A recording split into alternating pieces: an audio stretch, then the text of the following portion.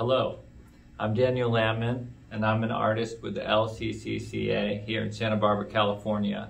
And I'm here to take a brief moment to release a caveat statement about a more controversial piece of mine called initiation. Initiation is a high-fired brown clay with iron oxide and hand-honed iron nails. Initiation to me is a powerful piece. She's not comfortable. Initiation is anything but cozy. Initiation is the edge. It's the unknown. It's the subconscious. It's a language of symbols and archetypes. The lens in which I chose to do this particular sculpture, I used the Jungian lens of the anima and the animus to show this woman's initiation into her womanhood.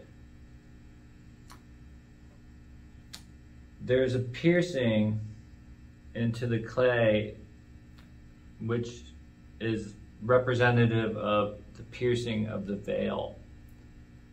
There's a warrior poet by the name of Leonard Cohen that has the line that says there's a crack in everything, and that's how the light gets in. I feel the same way with this piece of initiation, because these piercings are allowing the light to get in. The act of initiation is always a painful one. The ritual usually always involves pain and some blood. And that's how we are initiated into life. There's a few ways you could look at this piece. You can look at it in a literal way, saying that this woman has nails sticking out of her.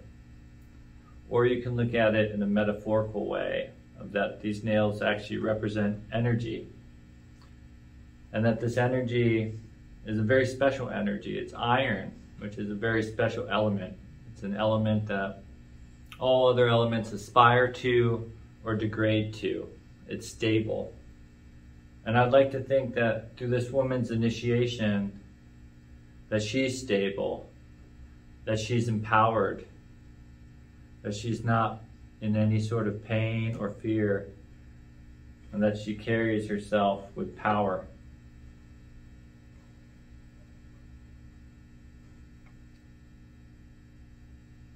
Well, thank you for letting me discuss my piece for a short time.